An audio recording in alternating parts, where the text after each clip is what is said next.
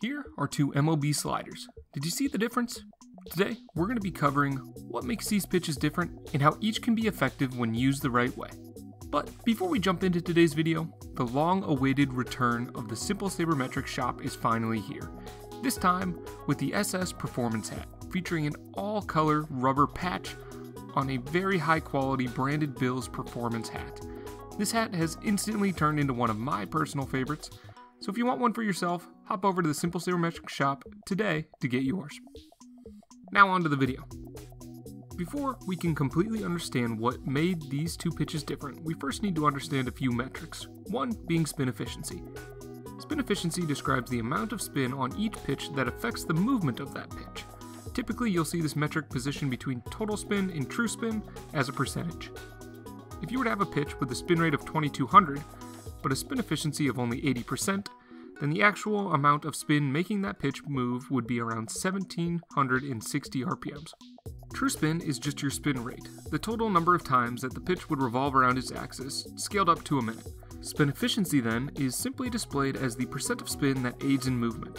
On some pitches, you want this higher, some lower. Then, taking 80% in our example of our total spin gives us our true spin. You can think of this as an adjusted spin rate.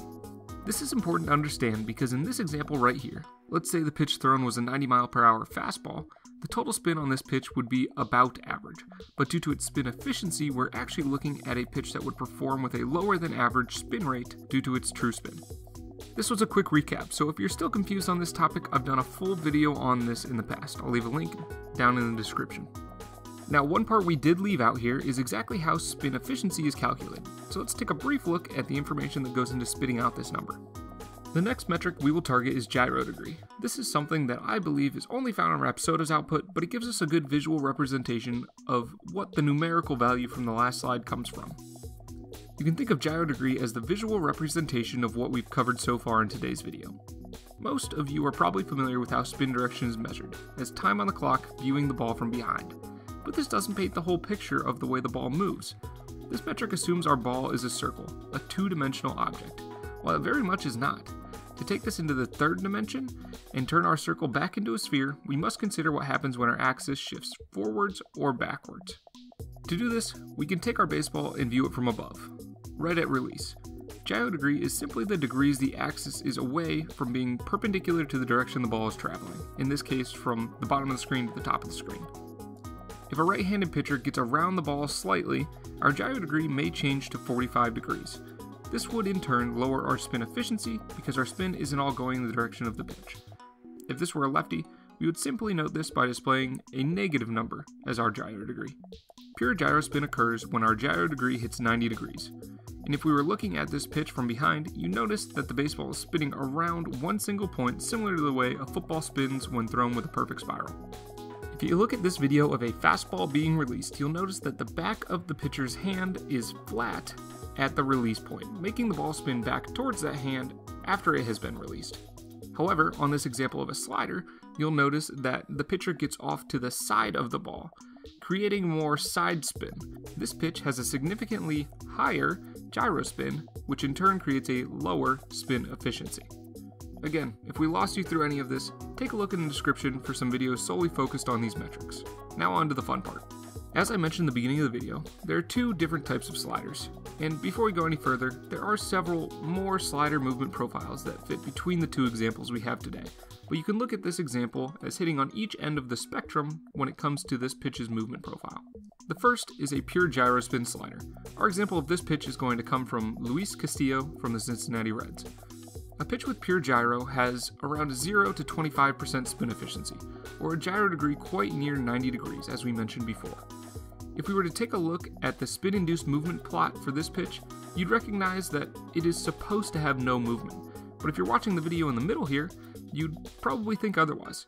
Just because there's no spin-induced movement doesn't mean the pitch doesn't move, but that's a topic for another video. Gyro sliders are often pitches that are described as sharp, late movement pitches. On the other hand, we have our sweeping sliders.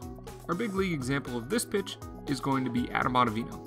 This pitch will typically come in with a much higher spin efficiency number. I'd say anywhere above 50% would be considered a sweeping slider in my books. According to Baseball Savant, Ottavino's slider has about 62% active spin. The gyro degree then will register a lot closer to 0 degrees, and if we look at our movement plot, you'll see significantly more spin-induced movement on pitches similar to this one, typically directly along our x-axis. This being a lot of horizontal movement and not a ton of vertical movement. These sliders are commonly described as frisbees, or a bigger movement style pitch. To solidify the difference, let's play the same clip that I showed at the beginning of the video of each of these pitches one after another. First, Castillo's gyro slider, and then Ottavino's sweeping slider. It's pretty easy to spot the difference when you know what you're looking for. If you're new here, I like to end every video briefly reviewing what my main takeaways would be from this video. There's a big difference between adding terms like spin efficiency and gyro degree to your sabermetric vocabulary than actually understanding how they can be applied on the field. My hope in showing you this example is that you're now able to understand what these metrics actually look like out on the field. If you got stumped along the way, or just want to dive a little deeper into any of the things we discussed today, check out the description for links to a bunch of videos I've done in the past on these topics, including things like spin efficiency and gyro degree, as well as a slider pitch design tutorial. Thanks for tuning in to today's video, guys. If you enjoyed, please hit that subscribe button. If you want to keep learning more, here's a video and a playlist that I think you'd enjoy checking out. I'll catch you in the next one.